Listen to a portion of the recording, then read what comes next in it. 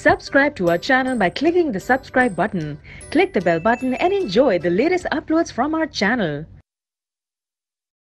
Now, अब mean deviation निकालेंगे हम फॉर डिस्क्रीट फ्रीक्वेंसी डिस्ट्रीब्यूशन के लिए. तो mean deviation for the group data, और ग्रुप डेटा के अंदर यहां पर हम ग्रुप डेटा नहीं है, ये अनग्रुप डेटा है. मैं इसे करेक्ट कर लेता हूं, दिस इज अनग्रुप डेटा. और ये डिस्क्रीट फ्रीक्वेंसी डिस्ट्रीब्यूशन के लिए करेंगे. यानी कैसे? जब आपको मिड पॉइंट xi दिया होता है और फ्रीक्वेंसी fi दिया होता है, तो आप कैसे कैलकुलेट करेंगे? सबसे पहले आप क्या करेंगे, डेविएशन निकाल लेंगे xi में से उस वैल्यू का, जो भी आपकी वैल्यू है उसे फिर एब्सोल्यूट बना देंगे मॉडुलस लेके, और फिर क्या करेंगे, आप fi में मल्टीप्लाई कराएंगे इस मॉडुलस xi माइनस a की, इस तरह से.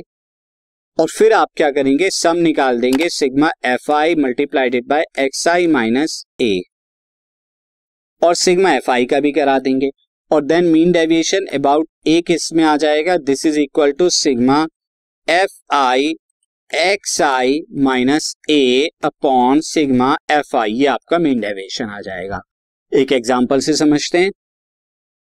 Example is find the mean deviation about mean. Mean के अबाउट निकालना है for the following data.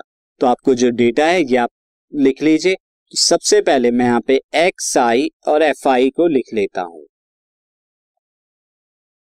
xi कितना है, 2, 5, 6, 8, 10, 12, ये आपका है.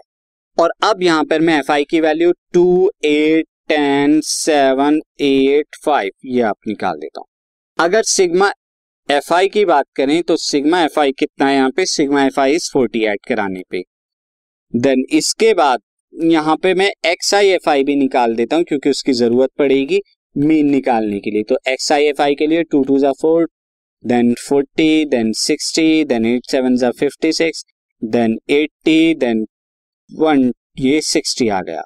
तो ये सिग्मा xi fi का सम कितना आया, ये अगर आप निकालेंगे ये सम 300 आ रहा है. अब इसके बाद आपको यहां पर मीन निकालना है. पहले मीन निकाल लेंगे. मीन इज इक्वल टू क्या आएगा, सिग्मा xi fi अपॉन में सिग्मा fi, यानी कि 300 अपॉन में 40. 0 से 0 कैंसिल आउट आ गया, और यहां पर जब 4 से डिवाइड कराएंगे तो 7.5 आ जाएगा. तो 7.5 आया. अब डेविएशन निकाल देंगे हर एक वैल्यू का 7.5 से, और मैं इसी का मॉडुलस भी ले लेता हूं.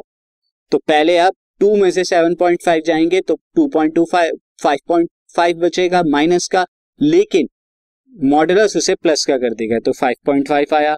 देन 5 में से 7.5 जाएंगे तो 2.5 माइनस का, लेकिन प्लस का लिखेंगे मॉडुलस की वजह से. देन 1.5, देन उसके बाद 0.5, 8 से जब निकालेंगे और 10 से निकालेंगे तो 2.5, 12 से निकालेंगे 4.5.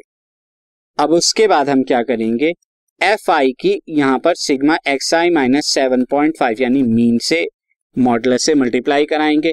जब आप कराएंगे तो 2 की 5.5 में कराएंगे तो कितना आएगा, 11 आएगा. देन उसके बाद 8 की यहाँ पर 2.5 से कराएंगे तो कितना आ जाएगा, यहाँ पर 20 आ जाएगा. देन 1.5 की 10 के अंदर कराएंगे तो 15.5 की 7 में कराएंगे तो 3.5 आ जाएगा. देन उसके बाद 20 आ जाएगा, देन 22.5 आएगा. इन सबको प्लस करेंगे तो 92 आ रहा है.